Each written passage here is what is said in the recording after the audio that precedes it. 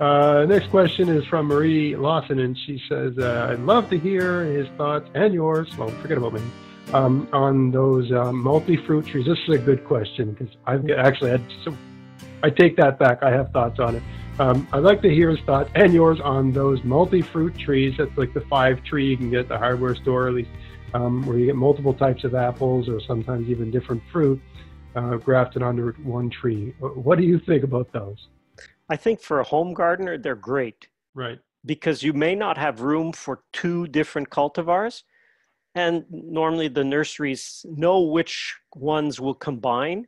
Right. Unfortunately, often they use commercial cultivars on it, which means they're susceptible to disease and so on. I've got what a great opportunity would be for somebody to put all disease-resistant cultivars and do a 3-in-1. That would be fantastic. Like you put Sweet 16, you put Nova Spy, and you put Nova Easy Grow. Or do the 3 Nova ones, you know, Nova Mac, Nova Easy Grow, and Nova Spy. There you go. Nova Scotia, your provincial agriculture department did a great job of developing some really good disease resistant. I like them all. They're all really nice. And the fact that, look, you don't need to spray anything for scab, I'm all in. Like, give me more of those. They're great. So yeah, that's a good advice.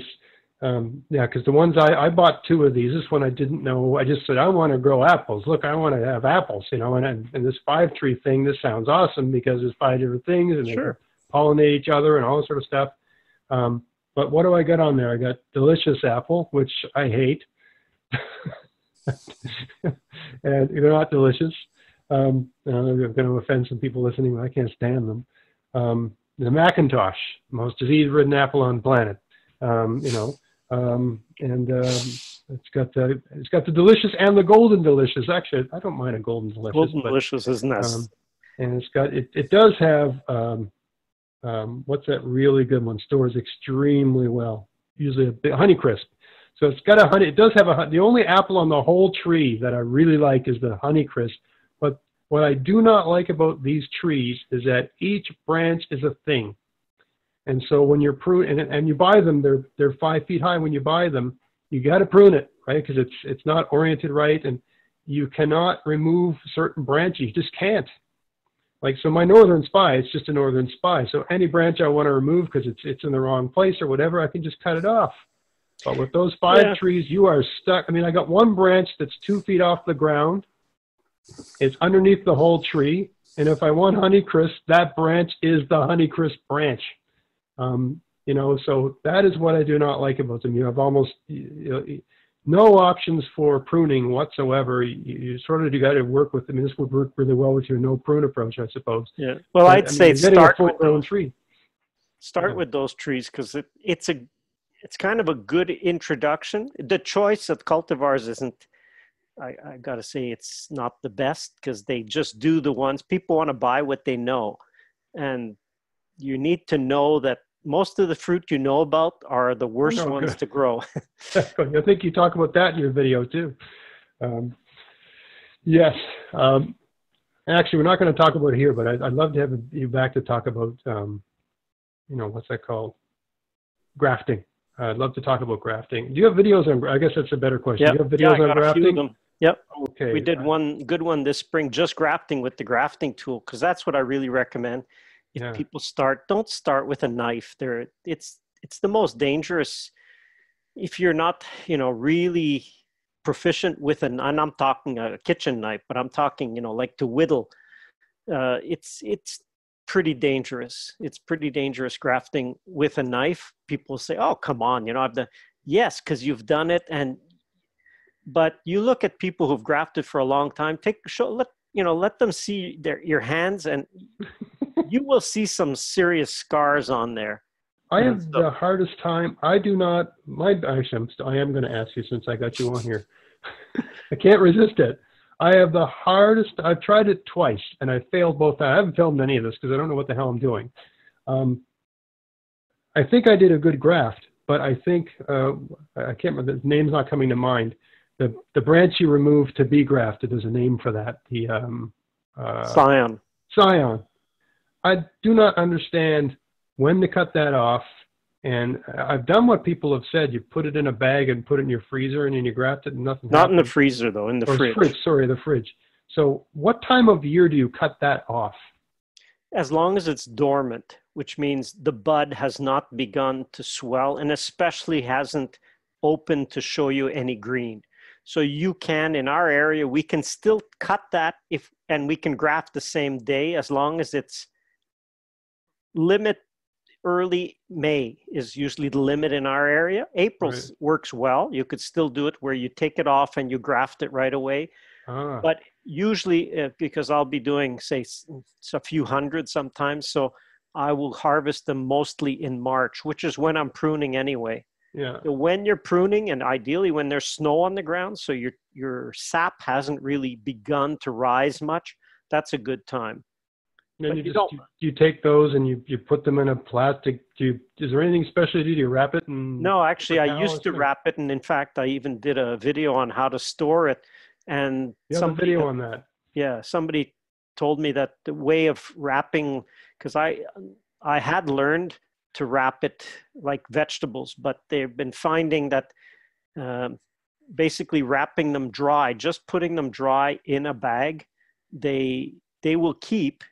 As long as you put them in water before grafting with them, they'll reabsorb the water. But if you put them in a wet paper towel, which is what I used to do, you do get quite a few of them will mold, and then that won't work. So anyway, there's everything in grafting, I call it, it's like cooking.